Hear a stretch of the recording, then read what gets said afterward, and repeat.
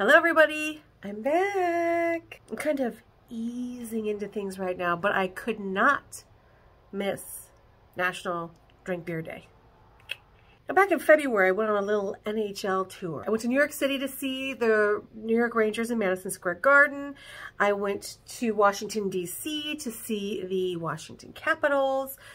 And I went to Pittsburgh to see the Pittsburgh Penguins. And while I was there, I visited a lovely place that you've seen me holding their glass before, the Church Brew Works. This place is actually really fun. It's a former Catholic church that they turned into a brewery. Now the pews were reused for seating, and they actually brew beer on the altar. Now I am by no means a beer connoisseur. It's not really my drink of choice because it's a little bit on the heavier side.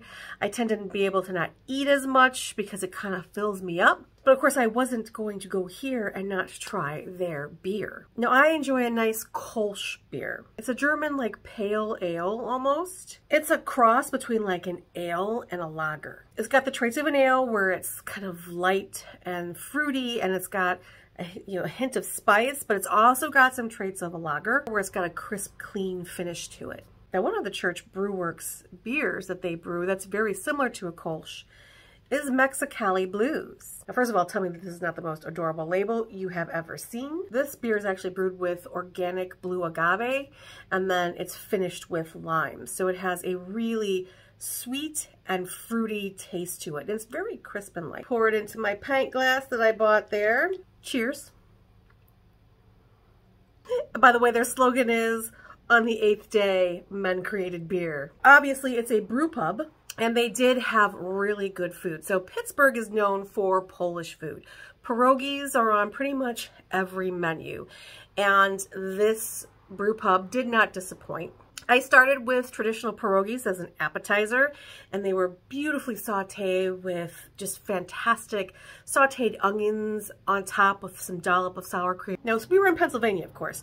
Now, Pittsburgh sits on the far western part of the state, whereas Philly, which is known for cheesesteaks, is on the far eastern part of the state. I used to live about 30 miles outside of Philadelphia, so of course I love a good cheesesteak. They had a Kobe beef cheesesteak on the menu, and I had to try it. I got it with the roasted red peppers and the mushrooms as well. It was delicious. I never wanted to shy away from dessert.